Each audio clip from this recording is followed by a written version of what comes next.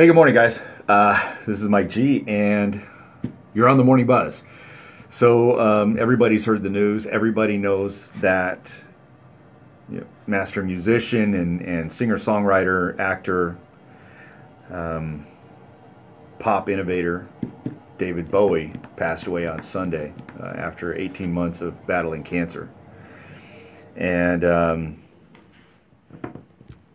yeah, man, my kids, what's really cool is that my kids loved his music, and I liked his music growing up, but as a young man, that was kind of out there for us. I mean, we were a bit more metal in Southern California. And so David Bowie was definitely relevant, though.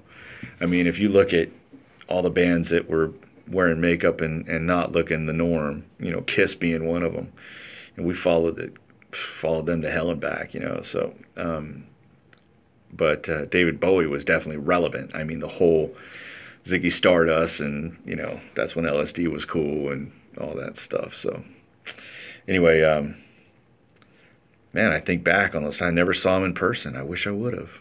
Maybe some of you have seen him in person, and if you have, leave some comments down below. That'd be cool, man. Tell us your experience of him. But as far as his music, I mean, he was amazing, dude. I mean, what's my favorite one, I would think, is probably either between Space Oddity and, this is tough, Fame or Under Pressure. I think those three songs for me were just, and, even though Under Pressure was really, it was with Freddie Mercury.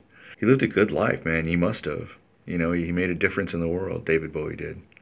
So, here's to you, David Bowie. And we'll probably get banned from, maybe. We might get banned from, this video might get banned. Who knows? This would be the missing one, though, right? Unless I cut it up and take this out. But I'd like to end like this. To you, David Bowie.